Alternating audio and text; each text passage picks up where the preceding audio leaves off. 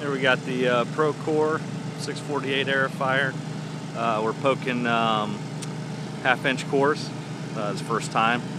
June 17, 2013.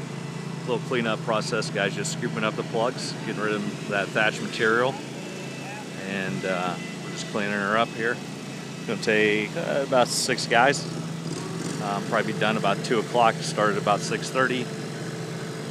So almost a full day. Hopefully the rains hold out. But like I said, it's probably a hard job, but just has to be done.